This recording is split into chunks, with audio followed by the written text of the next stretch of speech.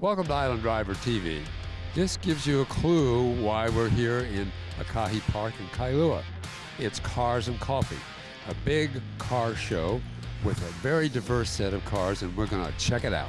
So this Miata caught our attention because of its super large rear wheels, and David's going to explain the process he's going through. Yes, the frame had to be made. So I made a frame. One of my other instructors welded it for me because he TIG welds and I arc weld. So he wanted to do that. So he did the welding, and I did the design of the frame. I put a short-in 12-volt rear end in there with steel axles, disc brakes right around, and I put 18.5-inch wide Mickey Thompson tires in the back under the fenders. So what ultimately is going to power this thing? Ultimately, hopefully by next summer, it's going to be electric, full-on electric, not hybrid. So I noticed it's got about 9 gear shift knobs on it. What's the deal with that? Well, it's automatic transmission, 4-speed automatic transmission. It's to shift individual gears so you can't miss-shift. That's mostly for racing, but I don't race the car. I just drive it. It's a daily driver for me. Well, and it's going to have those big tires. Yes, they are. Yep. Yeah, that's the difference between all these other Miatas. Is the tires, the frame, the rear end. Because usually they don't have a swinging rear end like this. They have an independent rear end. Okay, well, we'll see. Thanks. So one of my favorite engines, which was built in Cleveland, is in my car and Adrian's car, and he's going to tell us a little bit about his vehicle here. Good morning. This is my 1970 Mustang Mach 1. It's all original, but has been completely restored. It's got a 351 Cleveland. It had a little bit of high performance work done to it, and upgraded manifolds, upgraded carburetors, completely redone interior. She's new to the island, and she's just happy to be out cruising Hawaii now. We brought her back from the mainland last year, and she's just getting accustomed to it.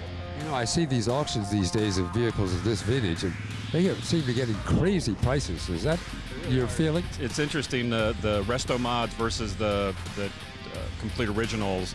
There used to be such a disparity between the value of resto mods and the value of numbers matching cars, but as we are getting older, with the comforts of a resto mod have improved those values. So, but the auctions are just getting crazy right now. Well, this is a beautiful car, and I noticed these hood pins. Is that standard equipment? That was a standard in this package on the 1970 Mach 1s. Yeah.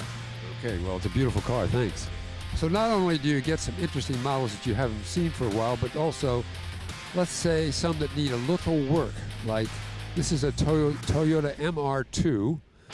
The paint's more than a little faded. It's got a puka in the roof now covered with some aluminum foil. But I suspect later on it may turn out to look like this one over here, which is completely redone. Very nice. And also there's some other MR2s right in this row. And speaking of cars that are no longer with us, but obviously a very hot one, and this one highly modified, Eric's going to tell us what it is and what he's done to it. So it's a Mitsubishi Lancer Evolution 9, and I've done a lot of things underneath the hood, air suspension, rims. The air suspension is a full AirX with work wheels wrapped with Toyo tires. I have a carbon fiber hood underneath the hood. There's RK titanium, full RK titanium up pipe, low pipe. So can you raise and lower the suspension? Yes. I was going to say, man, this baby is really low. And the seats in there are like racing seats, right? I have the Bride full seats. I have a Bride rear seats with Takata harness, and it's the reclinable Bride seats. And the engine done any work there? Yes, it's tuned by Doug's Dyno, 360 horsepower, and it's on speed density. Well, that's very nice, thanks. So I saw this particular vehicle rumbling in, and Troy's going to tell us what it is and what modifications have occurred. It's a 1948 Ford F1. Modifications are chopped 8 inches. It's got an 81 Camaro front subframe. It's got a 468 Chevrolet with a 671 blower, 2 Predator carburetors, narrowed 9-inch Ford rear end. Other than that, it's stock. So how much horsepower has this developed? Do you have any idea? The blueprint that I put it together on estimated 800. I've never dynoed it, so. 800? So you've done some body modifications. What have they been? On the front end, I modified the front end. Like I said, chopped the top. The running boards are actually Chevrolet running boards that I turned around backwards and stuck on there.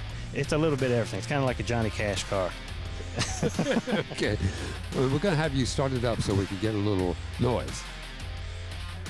Cars and Coffee goes to a lot of different spots for their shows. This one was in Kailua, but we're going to check out other ones at different locations.